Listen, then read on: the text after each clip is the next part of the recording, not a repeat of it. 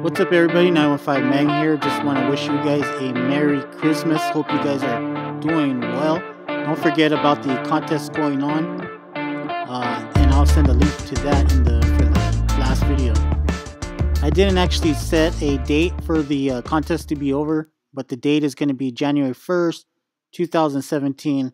That way we start off the new year right, and that'll be on the next video.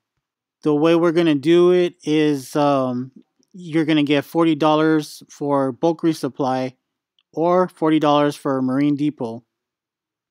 Or if you're in the UK or some other place, you let me know and we'll see what we can do from there. I plan on getting a lot of new fish for the new tank. Of course, the corals. I have plenty of corals. I just need to get some super glue and just let stuff grow in place. I did get a package this week, and it's from DANNYSREEFTANK.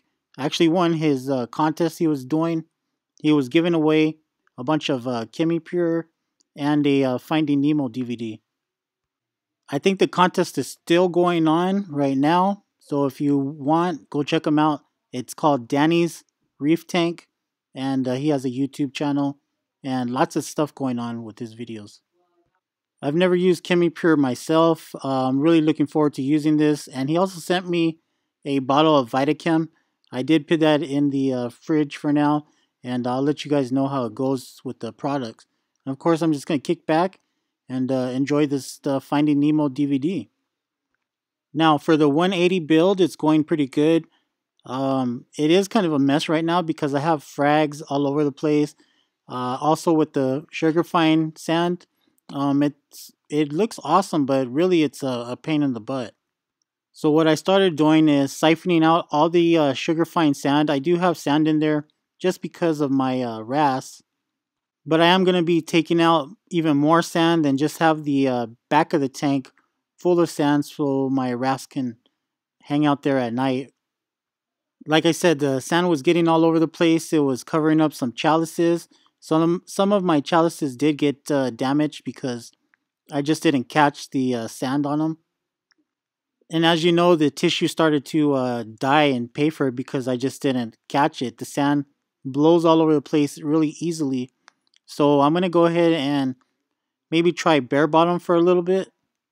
One thing that I wanted to tell you is when I was siphoning the sand out of the tank, I had some PVC and then I used the hose. I was using my mouth and I swallowed some salt water.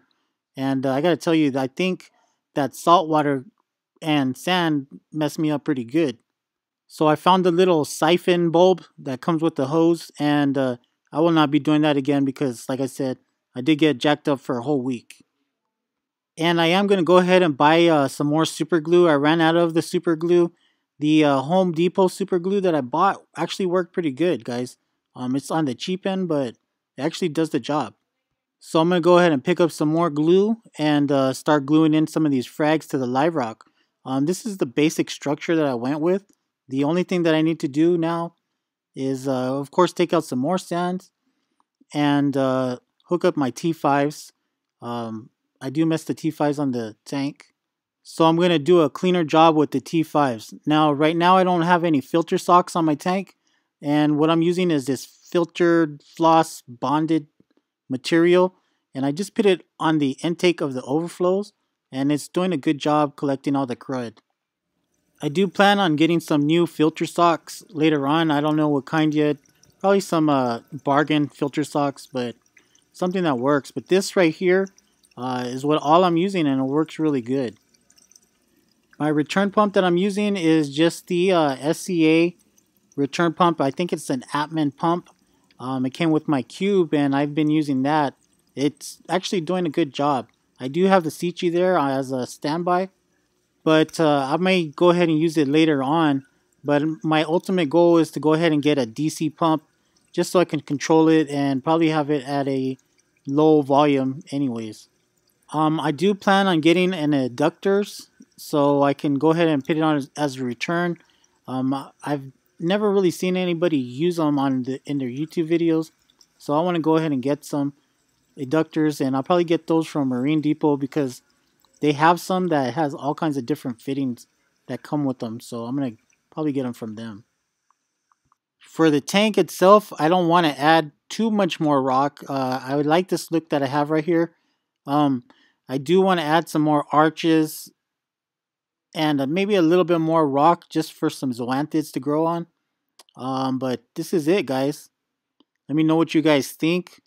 Like I said, I do want to add some more fish, let these corals grow out, and just super glue a lot of these frags to the live rock. The live rock itself is the same rock that I used from my 120. And it's pretty crazy that it filled out the 180 pretty good. I had all of this in the 120. Well, guys, I hope you guys enjoyed the video. If you swallow salt water and it messes your stomach up, don't forget you eat your bananas. And don't forget to enter the contest for the $40. Thanks, guys. You guys take care and have a good one. Merry Christmas.